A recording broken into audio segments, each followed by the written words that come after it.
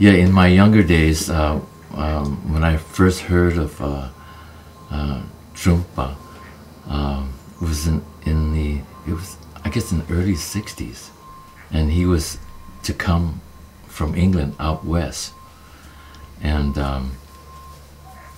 he sounded like quite a very unusual person, and we had not, at that time there were no lamas out west in America. And so when he was supposed to come to this, what did they call it? I forgot the name right now, but many teachers came to, it was in Denver.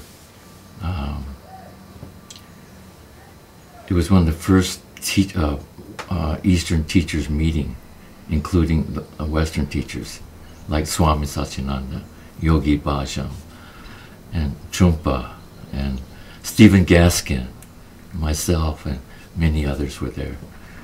And we waited for his arrival, but he didn't come. But in a way, he came. I felt that he came for some reason. I felt his presence.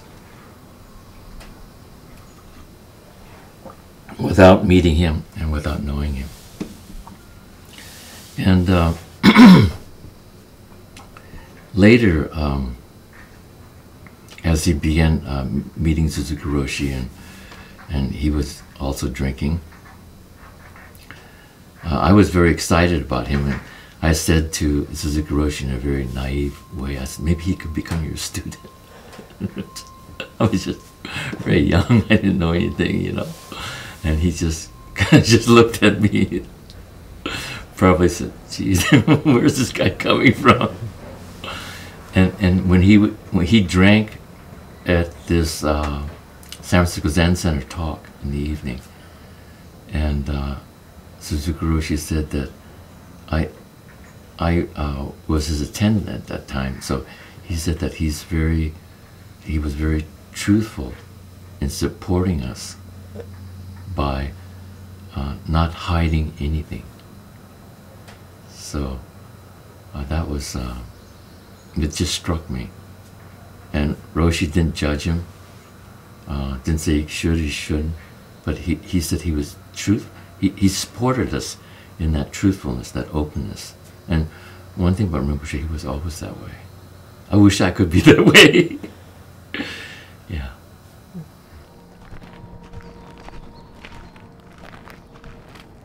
At the Rocky Mountain, the consecration of the Great Stupa, one of the reasons why it was a great honor for me to be asked to do it, and one of the reasons why I put so much vigor into it was because I didn't have that kind of vigor when I knew Trungpa, and I was very quiet and very introverted and very afraid, but to give it back, yeah.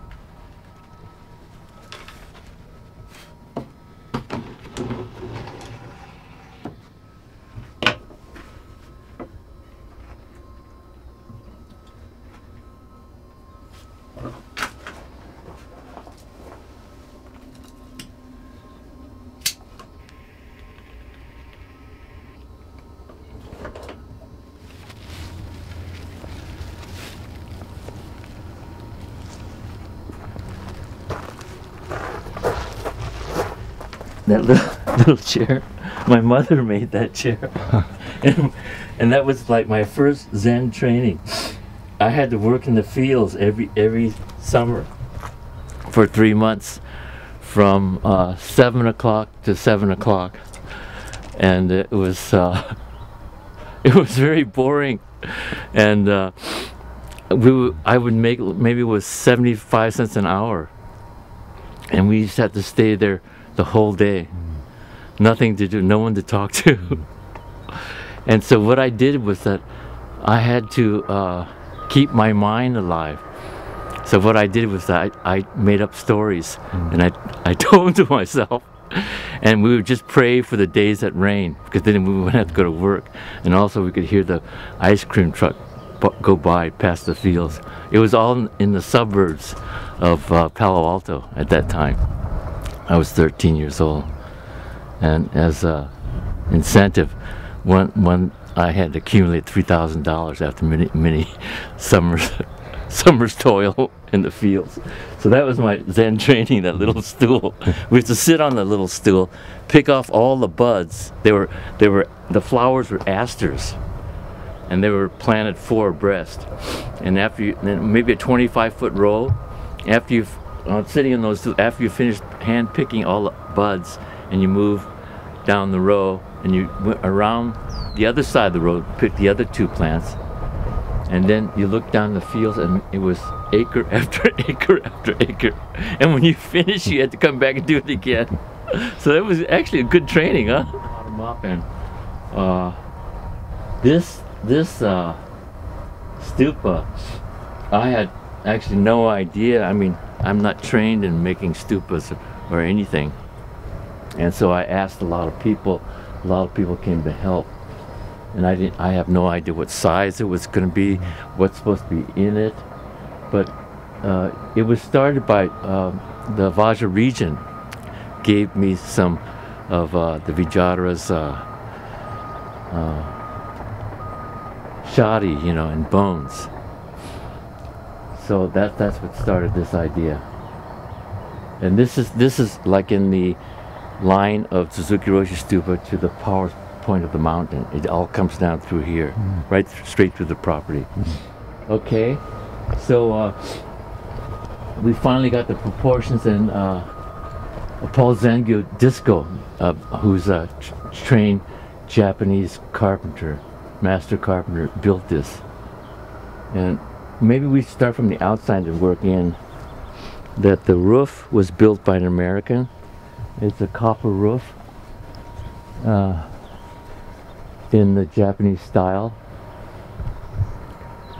And what happened is we had this old 1950 Chevy truck, and we put the roof on it. We picked it up in Oakland, and we drove down the highway, and the CHP gave us a ticket, and the amount of money for the citation was $108.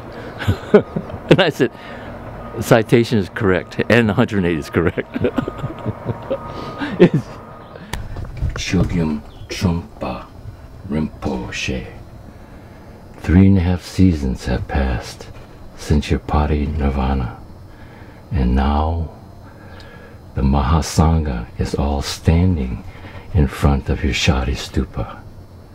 Because the true stupa is formless, it is hard to see, and yet how could one not see it? A Chinese Zen master once said, "A clear pool does not emit the blue dragon's coils." May you, Trungpa Rinpoche, consider this spot on Sonoma Mountain your dwelling place.